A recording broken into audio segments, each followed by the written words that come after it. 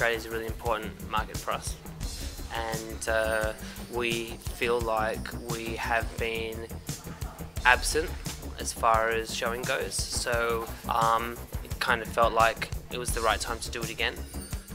It's the first time we've shown at night, so that's kind of a big thing for us.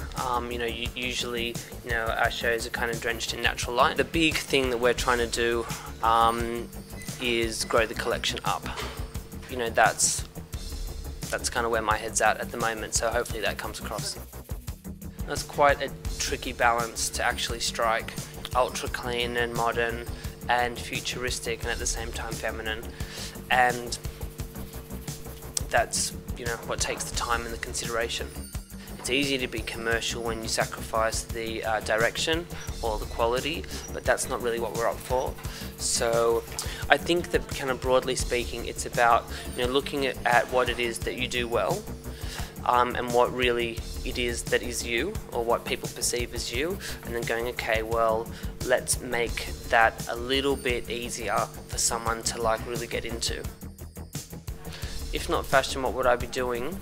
I always was interested in communication, and that's kind of what fashion was for me, as an extension or another way to talk to people. And so, perhaps something in music or film or multimedia.